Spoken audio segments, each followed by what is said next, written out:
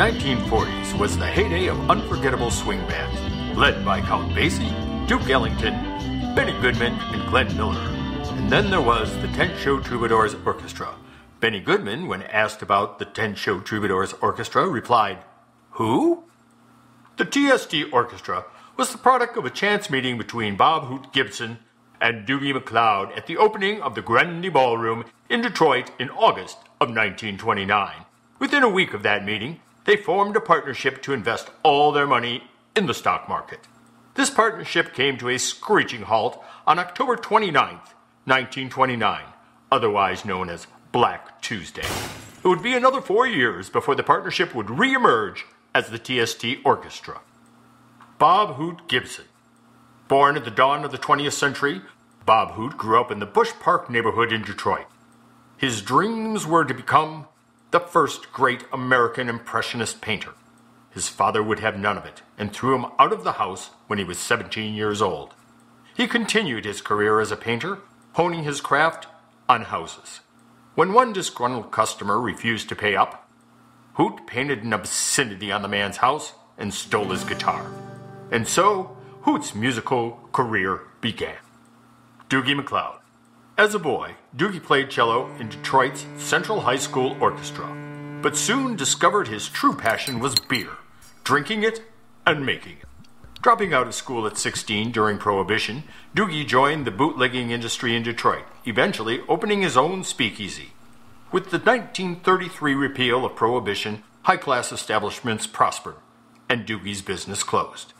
That was when Doogie took up bass playing full-time.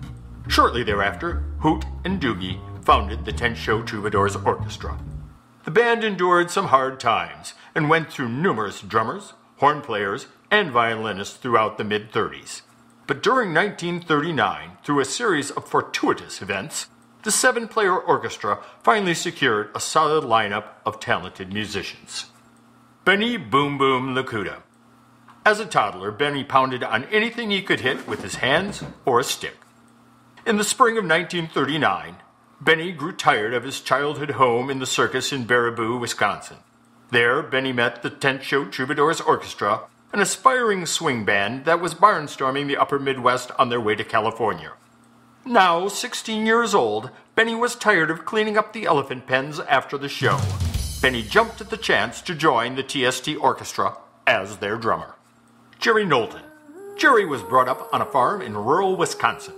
She sang in the bathtub, she sang in the barn, she sang at school, she sang in the church choir. Well, you get the idea.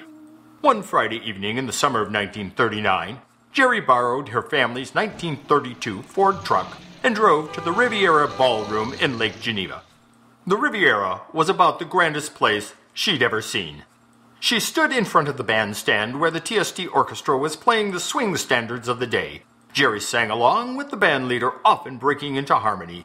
Bandleader Bob Hoot Gibson asked Jerry to join the band on stage. After the show, she was enlisted to join the band on their way to California. No one was sure if the 1932 truck ever made it back to the farm. John Samuel Hamilton III, Jr., as everyone called him, came from a distinguished New England family that had fallen onto hard times during the Depression.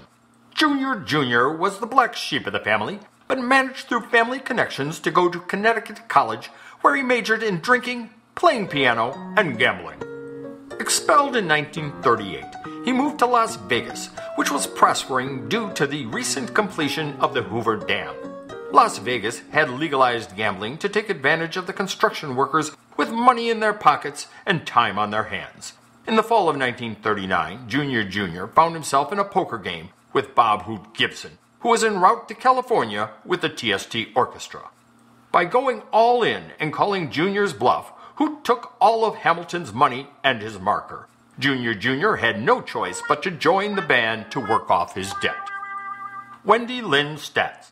Wendy Lynn was a child of the Depression in Ojai, California. Wendy Lynn, the oldest of 3 children, and her mother were abandoned by her father. Wendy Lynn had a natural talent for singing and tap dancing, which she acquired by sneaking into Shirley Temple movie matinees. Wendy Lynn started singing and tap dancing with a collection box outside the bakery where her mother worked. After contributing to the family income, Wendy Lynn eventually scraped together enough money to get a tattered violin at the local pawn shop next door. By 1936, Wendy Lynn was 16, 8 years older than Shirley Temple, and her act was starting to get stale. Wendy Lynn took her meager savings and moved to L.A. There, she waited tables in the Columbia Studio commissary and even landed a spot in the chorus line of a couple of masterpiece studio films. When the Tenth Show Troubadours Orchestra arrived in L.A. in December of 1939, Bob Hoot Gibson sneaked into the Columbia Pictures lot by dressing in a tuxedo to get a cheap meal in the commissary. There he heard Wendy Lynn humming a Glenn Miller tune in perfect pitch. He invited her to join the band on the spot. Ready for a big break, Wendy Lynn accepted. Last Chance Stein. Last Chance was the clarinet player and enforcer for the Music Defense League in Los Angeles, which became known as AFM Local 47 in 1940. The new AFM worked out a deal to help musicians who continued to lose live performances due to the growth of LP records. Ironically, Last Chance couldn't find steady work in a band, but managed to carve out a niche as a session player. The TST Orchestra hired Stein as a soloist on their first and only recording session in California. With a solid lineup in place, the Tenth Show Troubadours Orchestra scraped together enough money for an hour of studio time. They recorded You're Gonna Do in the summer of 1940 on a wax master at Quintessential Records in Huntington Park, California. They only pressed 100 demo copies on the Quintessential label, a vanity imprint. The song was released in the fall of 1940 to almost no reviews. It is rumored that Bing Crosby called it the best song I've heard in the last 5 minutes. By the winter of 1941, the song had peaked without so much as a mention in Billboard magazine. Somehow the song reached the ears of noted B-movie director Klaus von Petrus, who presented the TST Orchestra with their first big break, the opportunity to be featured in his next movie. Originally titled The Swing Set, the movie was about an up-and-coming swing band. In fact, von Petrus was so enamored of the TST Orchestra song, he changed the title of the movie to You're Gonna Do. The movie's dance scenes began filming on December 3rd in a high school gymnasium in Burbank. Once in the can, the daily rushes were sent to the cutting room at Masterpiece Studio in Van Nuys. On December 7, 1941, tragedy struck. Masterpiece Studio burned to the ground when a serial arsonist set fire to a Kellogg's warehouse next door. The film from the ballroom shoot was presumed lost in the blaze. That is, until 1970, when a film canister turned up at an estate sale in the rundown Van Nuys home of Masterpiece Studio janitor Dusty Hall. The following film clips have the original remastered soundtrack, but the dialogue, fortunately, was never dubbed.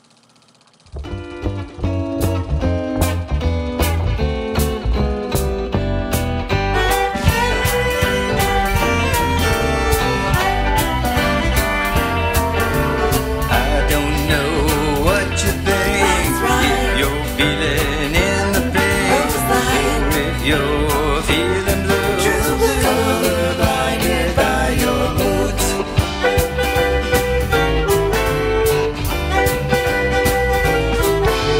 Wondering what's on your mind, coloring outside the lines.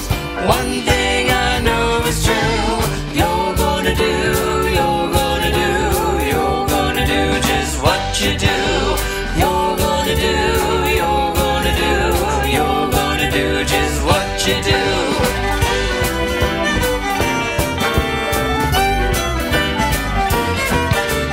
They say jealousy is green. That's me. It's a color that you've seen. Nobody is proud of. Blinded by your love.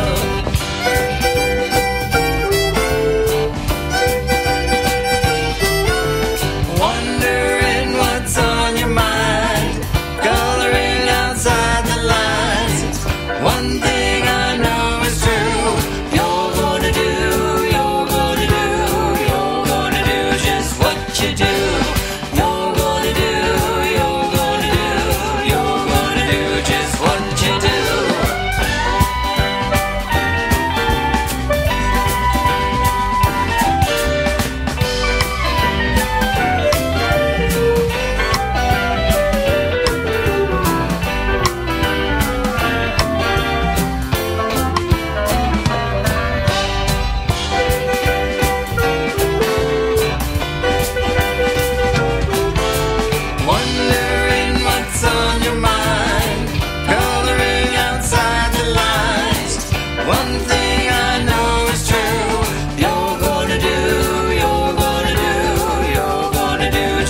what you do. You're gonna do, you're gonna do, you're gonna do just what you do.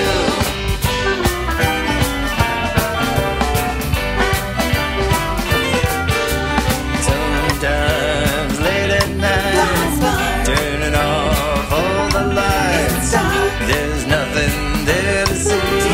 No more chroma therapy.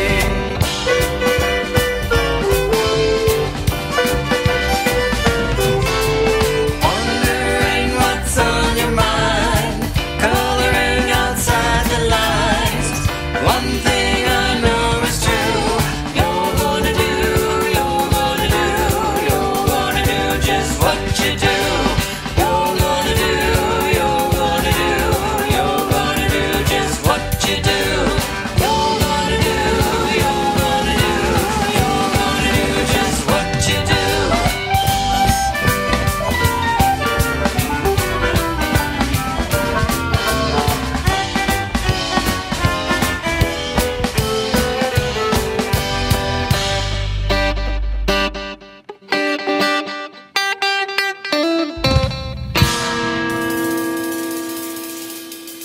After the Masterpiece Studio fire, the tent show Troubadours Orchestra lost their movie gig. Bitterly disappointed, the band broke up and went their separate ways. Doogie McLeod. Doogie gave up the bass and bought a dive bar in Wyowego, Wisconsin. 5 years later, Doogie died when he was hit by a half-barrel of Schlitz as it fell off a beer truck. Doogie's bass guitar still hangs on the wall behind the bar. Benny Boom Boom Lakuta. Benny had just turned 17 when the tent show Troubadours Orchestra broke up. He retreated to a one-room tenement apartment in Chicago to prepare for upcoming auditions, where he was arrested for disturbing the peace, disorderly conduct, and resisting arrest due to his habit of playing the drums at all hours of the day and night. The judge gave Benny a choice: 30 days in jail and a $100 fine, or he could join the Army. Not having $100, Benny joined the Army. Due to Benny's size 13 flat feet, the Army assigned him to the USO band. Benny sat out his tour of duty behind the kit and behind the front lines. Benny made his career as a USO drummer, doing tours in both Korea and Vietnam. In 1969, Benny was hit by sniper fire while making a visit to the Camp Latrine. John Samuel Hamilton III and Jerry Knowlton. By 1942, Junior Jr. and Jerry Knowlton had fallen in love and were married on June 21st. Inspired by the 1939 film The Wizard of Oz, the gala reception was to be capped off with a hot air balloon ride for the bride and groom. As the festivities were winding down, Junior Jr. went to find the balloon pilot, who disappeared after having too much to drink. When Junior Jr. leaned over the balloon basket to see if the pilot was there, he caught his leg on the tether rope, pulling it loose as he fell into the basket. As the balloon floated away, Junior Jr.'s cry disappeared with him into the evening sky, never to be heard again. After many years of searching far and wide for Junior Jr., Jerry Hamilton was so heartbroken she entered a Dominican convent where she attained a certain renown for her singing as Sister Mary Geraldine. Wendy Lynn Statz. When the tent show Troubadours Orchestra disbanded, Wendy Lynn found her way into radio soap operas. She married a returning soldier in 1946 and moved to Oxnard. The advent of television ended her full-time show business career, and she settled into her new role as a dutiful housewife. She did continue to do occasional jingles for radio commercials. She considered Give Your Tootsie a Tootsie her masterpiece. Last Chance Stein. After World War II, the demand for clarinet session players diminished. So Last Chance switched to saxophone and can be heard on several early rock and roll records, including Eddie Cochran's obscure singles on Echo Records. On June 21st, 1966, Stein was at the sound check as a sideman for Jackie DeShannon, who was one of the openers for the Rolling Stones, when he slipped off the stage at the Hollywood Bowl and hit his head on the concrete below. He died in the ambulance on the way to Cedars-Sinai Hospital. Bob Hoot Gibson. After the tent show Troubadours Orchestra broke up, who'd struggled to put together another swing band. Many of the good young musicians were off fighting World War II. Jazz soon turned to bebop, but Hoot had not. So he sold his guitar and few earthly possessions to buy a modest cottage near the shores of Lake Michigan in Bailey's Harbor, Wisconsin. It was there that he returned to the craft of painting houses. He died in 1987 of complications after being bedridden for some time with a bad case of parrot feet from working so many years on a ladder. While the 10-show Troubadours Orchestra never became a household name, there were a few fans of swing jazz obscura who can recite the chorus of "You're gonna do, you're gonna do, you're gonna do just what you do."